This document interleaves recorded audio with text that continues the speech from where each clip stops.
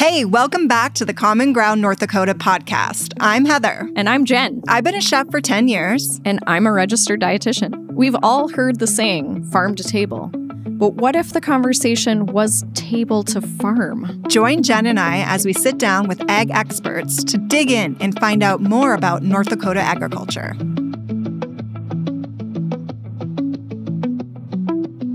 Welcome back to CommonGround North Dakota. I'm Heather. I'm Jen.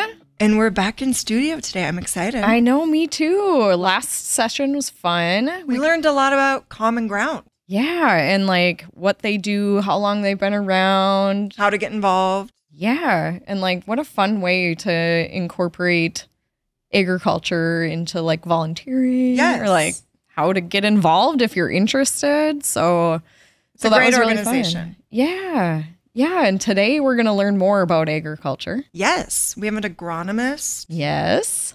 Yeah. Well, she wears a lot of hats, actually. I agree. And award-winning. An award-winning, yes. I'm excited to hear about this. Let's talk to her. Okay. Well, welcome, Sarah. Good morning. Hi, thank you for having me. Of course. Thanks for coming on. We're so excited to hear about your story, Sarah.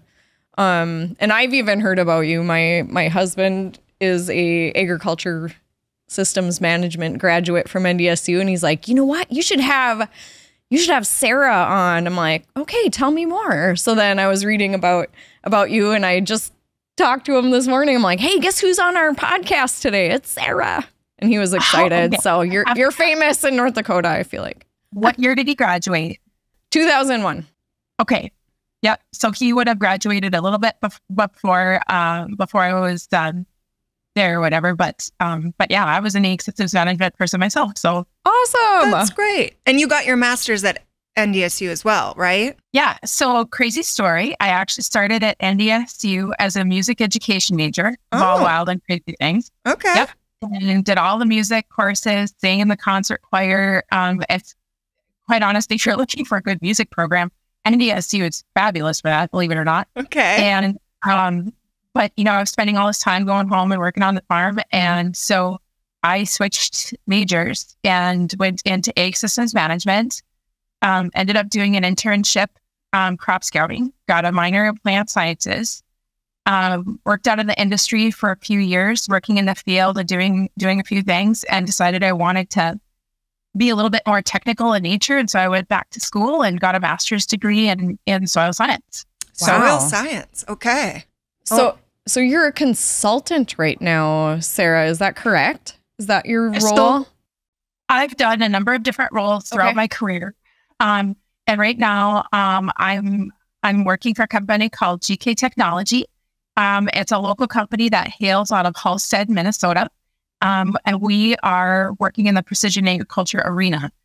So I actually process through agriculture data and, help farmers understand where the variability is in their fields. And then I create prescriptions for their equipment. And so like I make tons of variable rate fertilizer prescriptions, seed prescriptions, anything that you can imagine that we can do from like a variable rate standpoint. I help farmers manage their drainage. I make surface drainage maps, and we do drain tile planning. So all of those kinds of things. But in my past, I've worked for different cooperative elevators as a retail agronomist, where I would do crop scouting and actually sell, seed, fertilizer, and pesticides, and advise them on how to use those things. Okay. I worked for a couple of larger corporations, both Monsanto, and I also worked for Corteva and the Pioneer umbrella. I had the opportunity. One of my favorite jobs that I think I ever did was being an independent crop consultant. That was one of the most special jobs that I ever had. All I was an information resource for the farmers. You go out to the fields, you scout the crop every week, and advise the farmers on how to manage that crop, especially for their inputs like seed, fertilizer, and chemicals. So I would tell them what to put in their sprayers, how to spray it, and basically do all of that. So I'm scouting 20,000 acres a week there for a while and everything like that. And it was was a great experience. You get to know your farmers really, really well. And it's a very special relationship to work with that farm. So, it almost seems like, you know, you were talking about prescriptions, and you're talking like about like the wellness, like of the land, and like you're prescribing different things. Yeah, it sounds like you're like a wellness coach for farmers and their crops. The field's kind of like your patient. You go to the fields and you check the soil to see what, Sarah? What? So when you're thinking about an agronomist and what they're doing, it really depends on the type of what's going on during that part of the year. But I think you both nailed it on the head. In the fall, they're like, what's coming up here now? We're harvesting the crop. So as soon as we get done harvesting the crop, we'll go out and soil sample. So literally cores of soil, and we've got this all figured out. 0 to 6, 6 to 24 inches. We send those cores in, get them analyzed for how organic matter, nitrogen, phosphorus, potassium, anything you can imagine that we can analyze that soil for. We're going to do that, because when I get that information back, then it helps me figure out what do we actually need to apply in that field next year. Farmers don't just want to apply fertilizers and pesticides with no rhyme or reason. Right. It costs their money. Right. We lived here and we want to make sure we're taking care of the land. And so these are ways that we do that. And then during the growing season, like right now, also there's crops that are not ready to be harvested. So we're watching them constantly for bugs and diseases. There's tons of bugs this year all over the place. So agronomists are out there busy counting, for example, soybean aphids. That's one that I always work with. That doesn't sound good. No. The little green things. They're green, right? Yep, they are. You totally nailed it. You can count 250 aphids per plant on 80% of the field with increasing numbers. Oh, no. Oh, that sounds terrible. But you can get those off with a certain chemical. Yeah. And Sarah, when you're analyzing the soil and you come up with like, okay, it's lacking in this, does it depend on what you're going to plant then the next year, what you would recommend?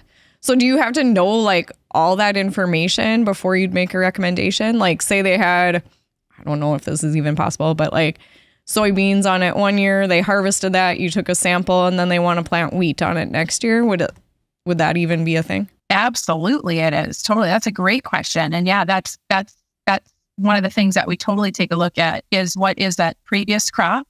What is going to be the crop that's going to be planted there next year? Every crop is different. So as you're looking at what those requirements are, you're constantly thinking about what does that crop require? And then likewise, you're also thinking about what did the previous crop contribute or take out of that system? Okay. Yeah. And so, for example, soybeans, which you just stated, that's what we call a legume. And they're a very special plant. They take atmospheric nitrogen, bring it into their plant, and they have this special power of actually putting nitrogen back in the soil. It's actually a really cool thing. So you actually get a nitrogen credit from having that soybean or that legume crop there. And so you incorporate that into your recommendations. Wow. Cool. That's so complex. So much knowledge that goes into it. And being that you've done so many things, you have all this knowledge. That's why you're so great. It's been a fun and an exciting journey. I've learned something, I think in every single place that I've worked.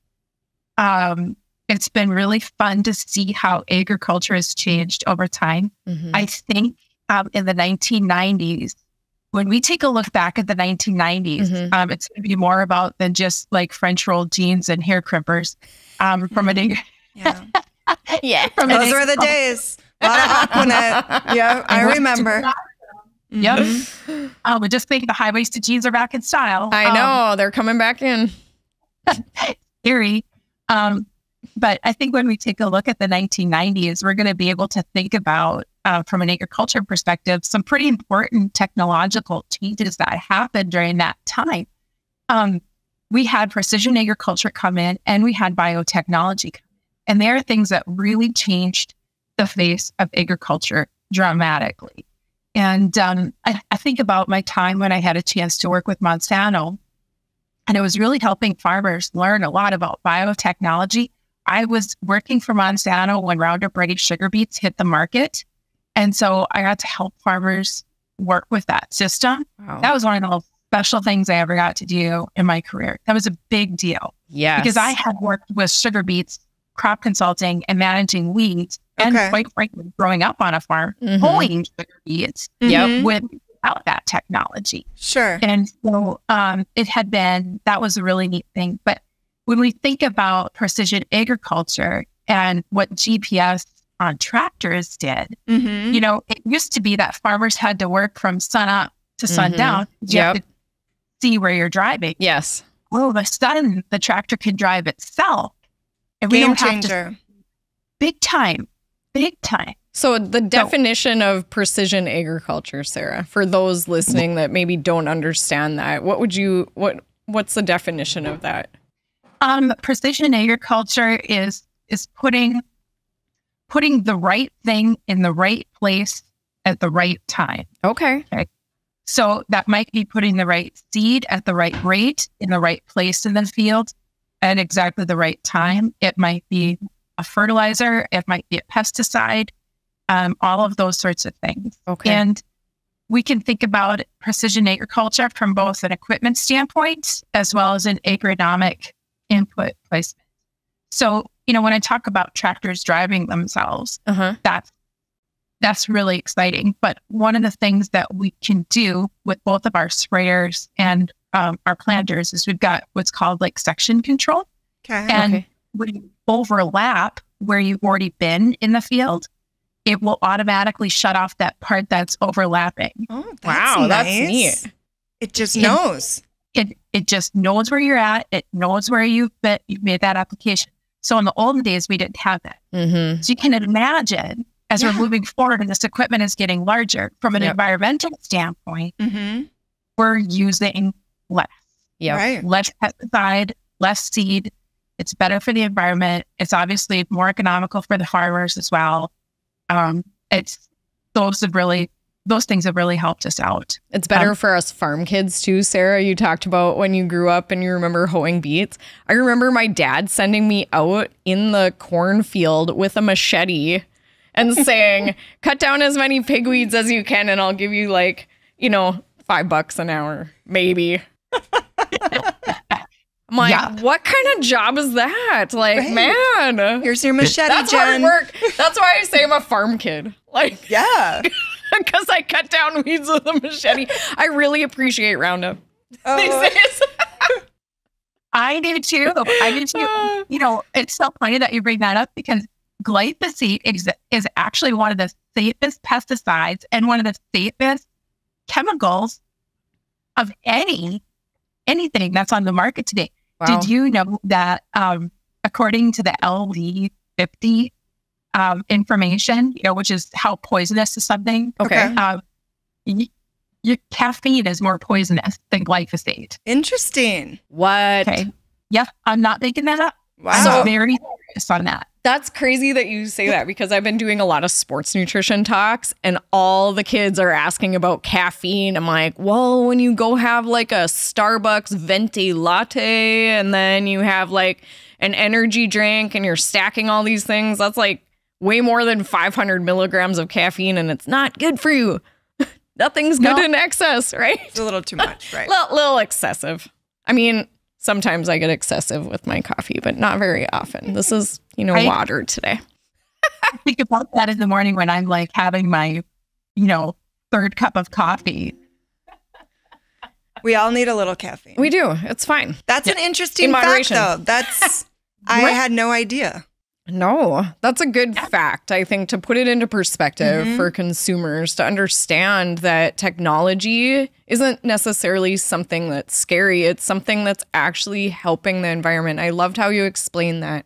We're using less seed. We're using less chemicals. We're using technology to then improve the environment and help us to do a better job of taking care of it. So I love that. That makes sense to me.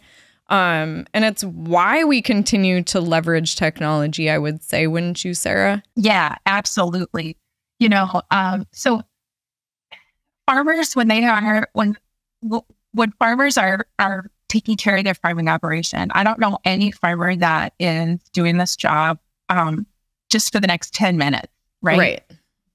They're trying really, really hard to pass that farming operation to the next generation. Mm-hmm. And it's really neat because in my career, I've had the opportunity to work with, first generation farmers that are literally just getting started for the first time ever, which is something that is really special to celebrate. But I've also worked with farms that have been, taken care of for 4 or 5 generations. Yeah. And that is also something to celebrate. Mm-hmm. Absolutely. We get a long time for that to grow. But the one thing that's really unique between both of them is it doesn't really matter how far down the line they are and how long that farm's been around. They both want that farm to survive going forward. Yeah. Right. Even some of the farmers that I've had a chance to see that are going to be retiring that might not necessarily have a child that wants to come back and farm, they're still worried about making sure that whatever they've done Mm-hmm. is going to go forward with whoever comes in and takes over that farming operation or runs that land. They want it to be left better than they got it. And so every farmer wants to make sure that what we're doing out there is better for the future. It almost seems like leaving a legacy. Right. Like they want to leave a legacy that's something to be proud of. And it's such big decisions that they're making Mm-hmm. that will impact, they're $1 million decisions. So I'm sure they're looking to you for advice. And I read that you agronomists kind of call yourselves therapists at times because there is so much. Like that emotion. Yeah, there's a lot of emotion attached. Yeah. Because they care, right? They care about it. Well, and the decisions. Okay, so obviously there's all these decisions that a farmer has to make. We've got to take care of the crop. We need to produce the best crop that we possibly can.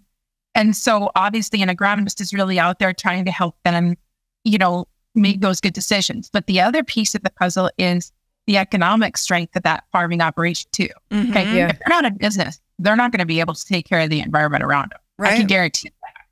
And so whatever decisions we are making out there, we got to keep the guys in business. And so I think back to some years that were economically pretty tough on the farm around here. I'm thinking like 2019 and 2020. Boy, I tell you what, it was commonplace to have a farmer call up and they just were talking through the decisions that they were making. Yep.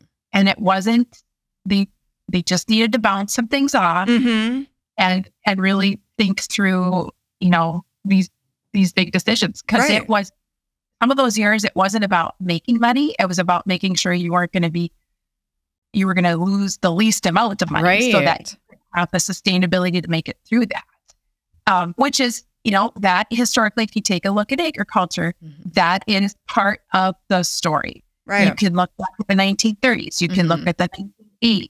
And so we go through those times. And so you have to figure out how to be sustainable from that time. But the tough years for farmers are tough years for you too, because you're trying to help make these decisions and there's no guarantee. I think that's what's so hard too. You're giving them your best advice, but nobody knows what the weather's going to be like. Right. Because 2019, that's when there was still crops in the ground, right? 2019 was the year that the sugar beets did not get dug. And has that ever happened before? No, as a matter of fact, I am aware of a number of farmers that is one crop that I am aware of, that some farmers do not actually take crop insurance for sugar beets because you would never not get that crop harvested. Wow. You would need everything else before that. And so it was a major shock. It was really challenging. And they had, and the harvest in 2018 for the sugar beet guys was actually really tough. It was muddy. It was wet. I can remember going through that fall and thinking, okay, nobody died. And I know that sounds really crazy, but when you're out in the mud and you're fighting it and you're pulling stuff out and bad things can happen. Right. Yeah. When we got done with that, we're like, we got the crop, nobody died. Good. And then 2019 happened. And that one was really tough on the guys around. Yeah. But we made it. The corn prices weren't good. The commodity prices were not good either. And there was a lot of other crop that was really tough to get out that year as well. I don't want to make it sound like it was only the sugar beet guys that really felt that. I can remember the soybean harvest that year. being just absolutely nasty as well. But you make it through those things. Yep. You give the best advice that you possibly can. You let them know that you're there thinking about them. And sometimes you have a guy that calls you up and he just needs to talk about a couple things, and that's just part of it. Right. Yeah. Work through it. And it is nice having the history, like you were saying, of this has happened before. Like in terms of there's the good years, there's the bad years, and you just got to look forward. And yeah. So this is like just hearing you speak. This is no wonder you received that award. Yeah. Right. You deserved that. Where's the award? Why isn't it displayed behind you, Sarah? It actually is. Is it? See the piano behind you too. Your first major there. We won't make you play a song on your piano, but we do want to see the award. Yes, we do. Okay, so are you talking about the Certified Crop Advisor one? Yes. Okay. 2002. Right. Well, there must be multiple awards. I mean, if she's asking which she's one. Award winning, like I was saying. Well, ooh. Okay. It was really cool. I was really surprised to even get that. That's great. Oh, that's awesome. That's a big deal. So tell us about that a little bit. Like, so were you nominated by like farmers or your peers, or how does one get to earn an award such as that? Okay, so the Certified Crop Advisor Program, first of all, CCA, what you do is you have to become certified, a certified agronomist. And so if you've got a 4-year or 2-year degree, or even if you don't have a degree, but you get a lot of experience out in the field, you can become certified. Okay. Through enough years of experience. You have to have recommendations from farmers. You have to pass a test. You have to pass both like a North Dakota test or your state test wherever you are, and then also the international test. Oh wow. My goodness, lots of tests. Holy. And then every 2 years you have to keep up on your 40 hours of credits for continuing education credits. I personally have always thought that the Certified Crop Advisor program was really important because it does keep agronomists educated. Yeah. And it kind of sets a standard. Yeah. Otherwise, quite frankly, the agronomy industry, at least in my opinion, gets sort of ruled a lot by company marketing. And that's the only message that farmers get a chance to hear. Yeah. And I think this kind of brings in maybe a little bit more of an unbiased thing to it. So I got certified back in 2005. Okay. So I've been a certified agronomist for that entire time. And then, I served on our CCA board here in North Dakota. And I was kind of getting done with that. And somebody nominated me, which I was really surprised about that. I still don't know who nominated me. And then voted on by my peers, the other certified crop advisors. And so, that was really cool.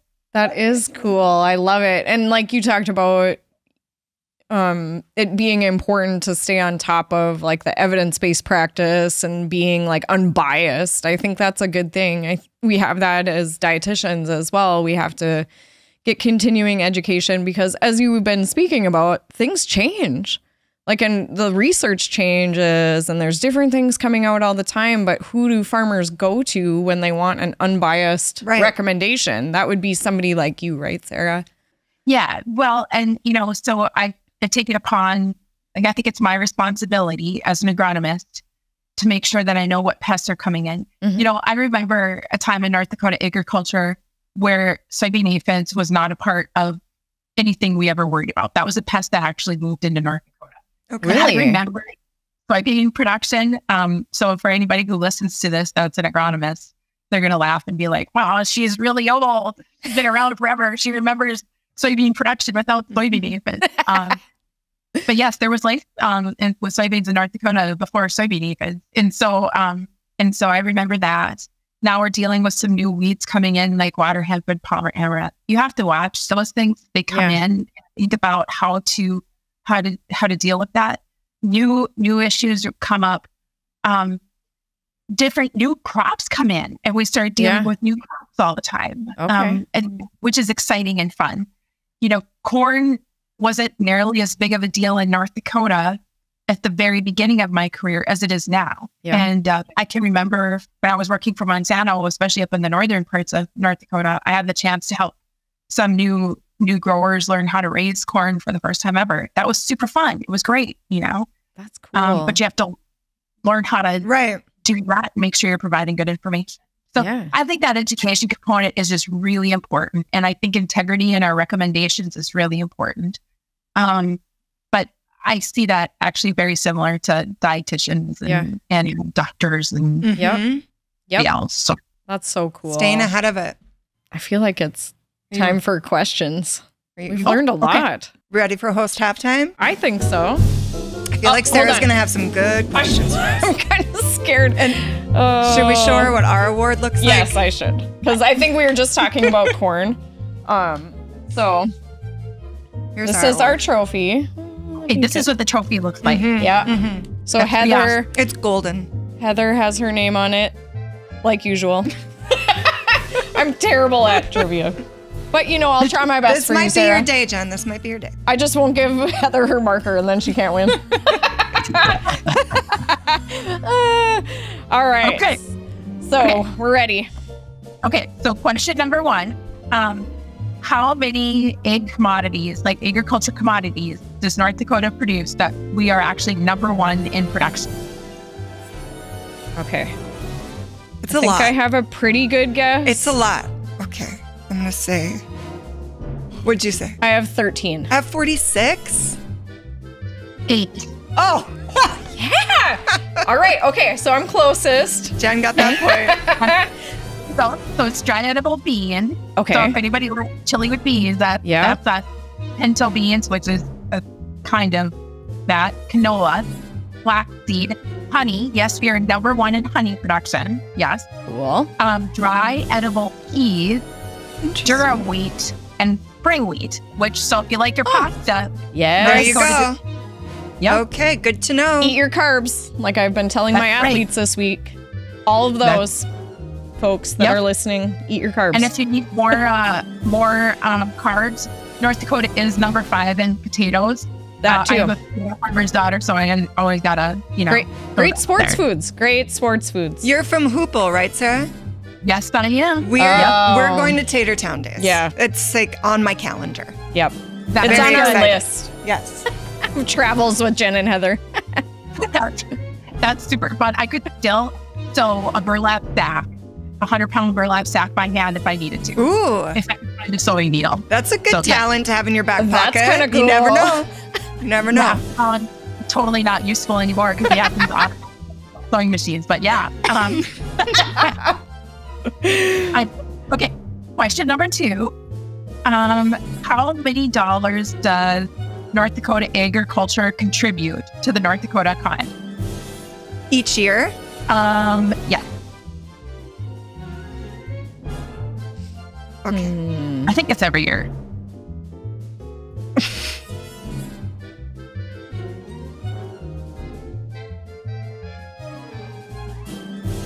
Well, we have the same, but I have billion. Oh, I have 30 million.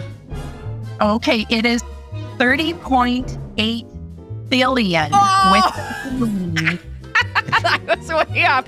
I like that we both had 30. Well, I did say that on one of our promos, and so that's why I know it. I'm admitting it. Now I feel like I cheated. Or it's just past knowledge from Common Ground. I mean, if you listen to Common Ground, you would Wasn't know. in my scripting, I guess. It's okay, Sarah. It's okay. But okay, isn't that insane? Can we talk about that? $30 billion? It's a really big deal. Yes. I don't even know what that looks like. I know. It's North Dakota agriculture. I mean, the oil industry, the energy industry in North Dakota, especially out west, is a very big deal as well. I don't want to overshadow that. But the agriculture in North Dakota touches every single town, all across North Dakota. It's jobs, it's the farmers, it's going to town to purchase things at the local store, it's the tractor dealership, it hits every single aspect. You're right. It's a far reach. It touches everything. Absolutely. Fun fact. You do not have to be a farmer to be involved in agriculture and have a great career in agriculture. Absolutely. So just keep that in mind. Okay. So obviously soils is my favorite part of agronomy. So we can't go through this trivia thing without asking a soils question. Okay. So North Dakota is really known for its prairie soils, right? Those grass, prairie soils, very fertile. But in the Red River Valley, we actually have a very unique soil type that is in the Red River Valley. Mm-hmm. Do you know what it is or what characterizes that soil? And this is very obviously a very open, broad-ended question. But so the name of the soil or why it's that way, Sarah? I'll give you, I think I know what it is. I think I know. Okay. Why is it that way? We'll do it that way. Rather than the name. That'll probably be... hold on. I have a long answer. Okay. I think that's fair. I don't mean to make us talk for a long time about soil, but hey, sorry, you guys asked me. But it is why we're so excellent at agriculture. I mean, if not for this soil, then our crops wouldn't be as good as they are. Okay. Yep. I said glacier. I said Lake Agassiz River Basin. Oh, great. Kind of. Okay, so here's the thing. We've got, oh, boy. As we go west in North Dakota and just outside the Red River Valley, we get to those prairie soils, okay? And they don't have as much clay content as the Red River Valley. When you're in the Red River Valley, heard of people talk about that Fargo clay. Yeah. It's very thick, very dense, very sticky soil when it's muddy. Okay. When it dries out, the clumps get to be like hard lumps, right? Yeah. Like getting stuck together. Yeah. That clay content of a Fargo clay is very unique and actually is not even considered to be a prairie grass soil. When we classify out different kinds of soils into their soil orders, it's actually in a completely different soil order than what the prairie soils would be. And it's known for its high clay content, its water holding capacity, and its ability to crack. Like if you see those big, huge cracks on the field, that's the type of clay that we've got. It would be terrible to make pottery out of. Right.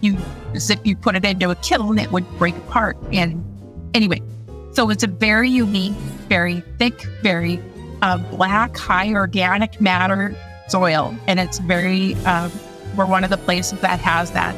It's in a soil order called vertisols, which is... I was going to say that. That was going to be my answer, actually. Vertisols. Yeah. No. Okay. You're so cool.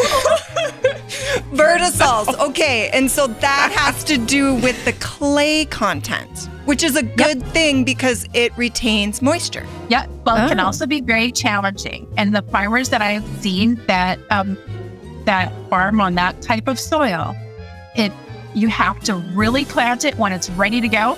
And if you don't, it kind of dries out really fast. Okay. Mm-hmm. It can be it's my very favorite soil anywhere. Okay. Probably because it's in my backyard, but it's just something that's very unique to North Dakota. The Fargo clay or Ryan clay, it's a vertisol type soil. Vertisol type soil. Would have never guessed it. Had no idea. And that is so interesting. It genuinely is. For sure. Okay. And that we're unique here. Right. In the Red River Valley. Mm-hmm. So we tied. Yeah. Yep. 1-1. That's good. That's okay. Good for us. H&J. Yes. Hey, I didn't lose this time. That's like winning today, Sarah. So I'll take it. Yeah, I'll take it. I feel like we need to have you back and just talk about soil. There's so much to learn. Oh, soil is obviously, that's why I got my master's degree in that. It's a very fascinating thing. I think when people are walking across their garden or the ground, you just take for granted what's happening under there, but you don't necessarily always think about it's a very dynamic. You've got inorganic chemistry happening. You've got microbiology going on. Yeah.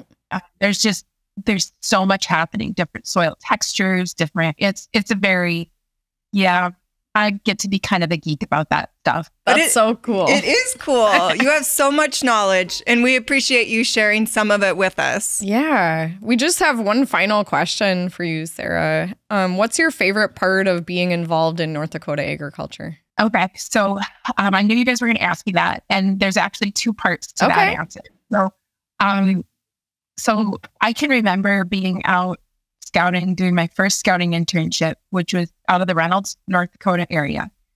And I can remember being out there and really getting a chance to look at the crop and think about things and thinking to myself, man, if I could just do this for the rest of my life, this is going to be amazing. So, but there's really two drivers behind it. One, when you get to be an agronomist, you really get to help produce the safest, most abundant, most affordable food for everyone to eat. And that to me is really important because I think everybody should have access to safe, nutritious, and affordable food. Yeah. And that is what I think, agronomists do.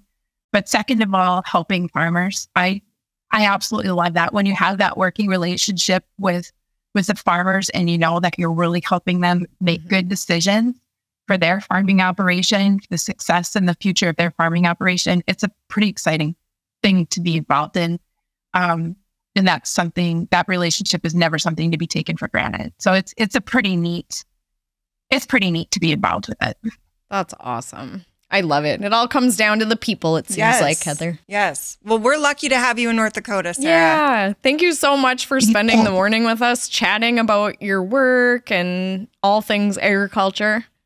We appreciate your time. Yeah, thank you. Thanks again for having me. It was great to chat with all of you. So yes, hopefully we'll see you at Tater Town Days. Yes. Tito's for everyone. Yes. I love it. I love it. Yeah. All right. Bye, Sarah. Bye. Oh my goodness. You weren't going to say Vera. No, I wasn't, but. But now we know like a fun word. We know a good word. And then these are the things, when they ask questions like that, I realize how little I know. Yes. There's just so much I don't know. I know, exactly. All the fun words and like even just knowing like the type of soil now that we walk on every day here. Right. I'm going to look a little closer now. I know. Same. At the soil. You know what really drives my husband nuts? Like when I call soil dirt, he's like, it's not dirt, it's soil. Oh, that's like, a so no-no? don't call it dirt. Always Call say soil. Mm-hmm. It does sound better. I know. I think so. Right. Sorry, Jen. Yeah, it's all right. It's all right. I've learned my lesson. So, till next time. All right. Thanks for tuning in. We'll see you next time on Common Ground North Dakota podcast. Thanks for tuning in to the Common Ground North Dakota podcast. Make sure to follow us on social media and subscribe to our YouTube channel. Most importantly, send us your questions about North Dakota agriculture by visiting our website. You might win a prize. We'll see you in the next episode of the Common Ground North Dakota podcast.